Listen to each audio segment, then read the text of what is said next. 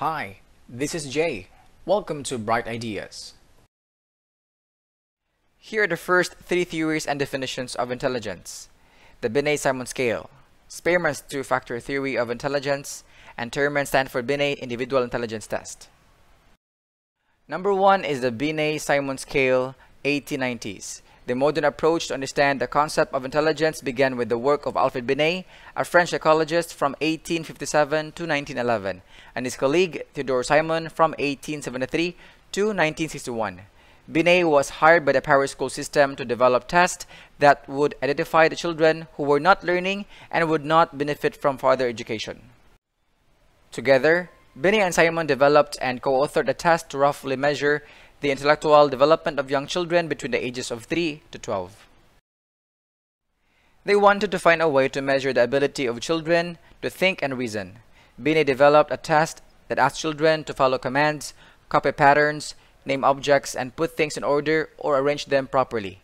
From Binet's work, the term intelligence quotient or IQ evolved.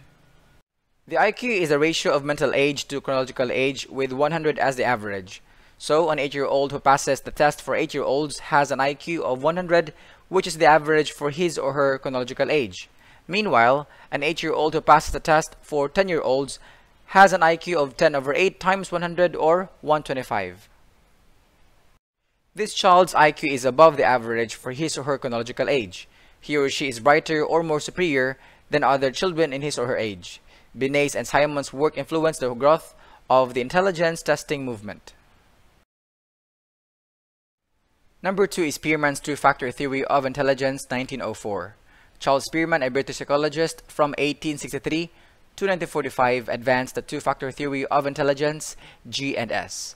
Thus, the performance of any intellectual act requires some combination of G or general factor which is available to the same individual to the same degree for all intellectual acts, and of S or specific factors which are specific to that act and which varies in strength from one act to another. The theory explains that if one knows how a person performs on one task that is highly saturated with G, one can safely predict a similar level of performance for another highly G saturated task. Prediction of performance on tasks with high S factors is less accurate. Nevertheless, since G pervades all tasks, prediction will be significantly better than chance. Thus, the most important information to have about a person's intellectual ability is an estimate of his G. Number 3 is Terman-Stanford-Binet individual intelligence test, 1906. Lewis Madison Terman, an American cognitive psychologist from 1877 to 1956, published a revised and perfected Binet-Simon scale for American populations in 1906 while he was at Stanford University.